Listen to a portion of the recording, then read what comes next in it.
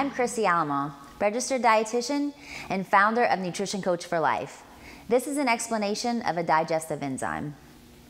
The gastrointestinal tract is one of the largest systems in the human body. It is extremely active in carrying out the metabolic functions of secretion, digestion, absorption, and cellular reproduction. Enzymes are catalysts. They are the workers in the GI tract, and they bring about specific reactions at desired speeds.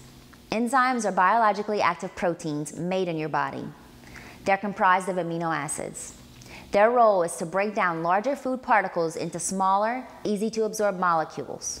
Without enzymes, it is impossible to effectively metabolize and receive essential nutrients from the foods we eat. Enzymes are a must for healthy digestion and metabolism. A deficiency in enzymes is a factor in disease and illness, and even fatigue.